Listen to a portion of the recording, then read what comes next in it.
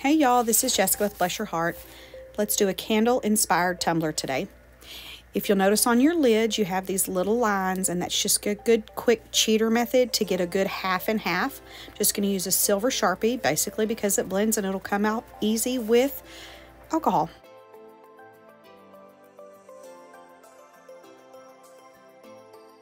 What I'm using here is one of those line edger tools from Bell Customs.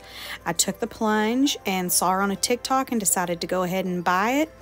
And I've got to say, it was a very good purchase.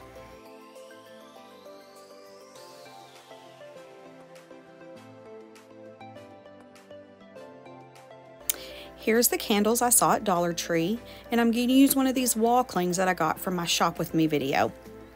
So now I'm going to use the lines that I used with my Bell Customs line tool, and I'm just going to put this little tiny painter's tape. It's just a huge package I got from Amazon. I will link it down below. Once I get side to side, which is going to be true half because, you know, we used our lid, I'm going to go and split one side. So I guess this would be considered like a three-way split tumbler.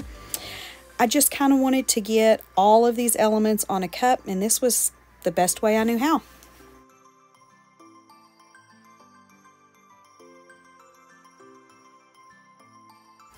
Please note the rookie mistake here in doing the lightest glitter first. 10 out of 10, don't recommend, but we both know it's going to happen again. So this I'm going to use just white paint, and I mixed some little Mod Podge in it, and we're going to use West Texas Glitter Mr. Freeze, and we're going to go full coverage on this section.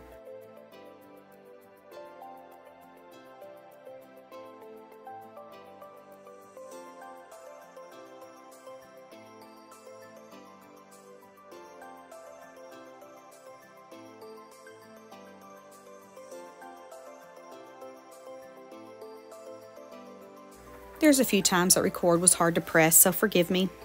For this base, we're using King's Gold, and then the glitter is Fool's Gold. Again, this was mixed with a little bit of Mod Podge.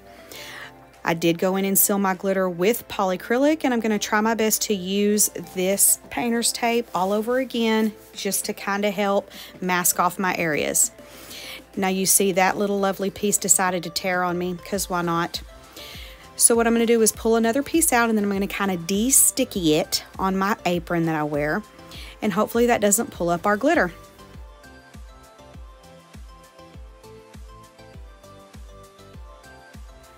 Another hard to press record moment. This base is dark gray, and the glitter is going to be Disco Dust. Here's one of the wall clings that I bought, and we're just going to put this all over that gray. This is after a layer of epoxy.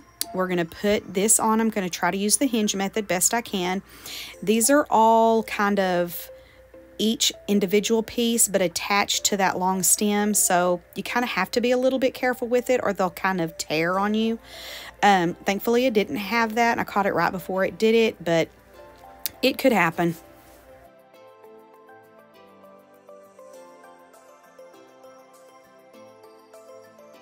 Once you get this on to the best of your ability, you want to make sure that you go in and press it down really well, because it is meant to be removable. For the white section, I just made two separate sizes of rectangles. I will try to remember what the sizes were, and put them in the description. I'm just going to put it all on this white, remove my transfer tape, and then use my craft knife to remove all of those pieces that are hanging off into the next section. This is just some random black vinyl I had in one of my overstock drawers. I don't know brand or anything, but here we go.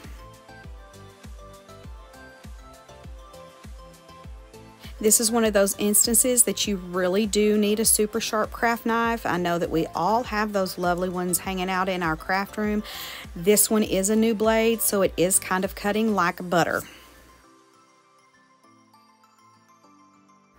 Once you get that done, go move on to the gold section. I'm doing polka dots. I did 2 dots in 2 separate sizes. Do not remember the sizes of those either. We're going to end up cutting some of them and moving some of them around and just kind of making it all fit.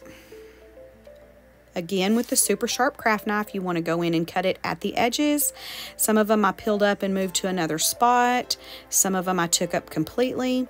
but you just kind of want to make it look as balanced as possible.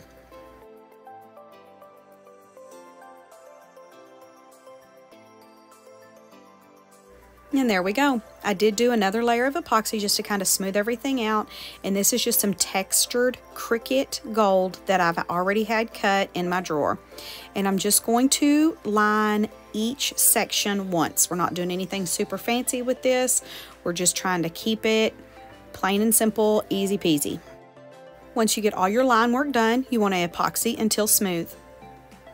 And here we go. This is the last layer of epoxy. Thank y'all so much for watching and hanging out with me today. I hope to see you next time. Bye.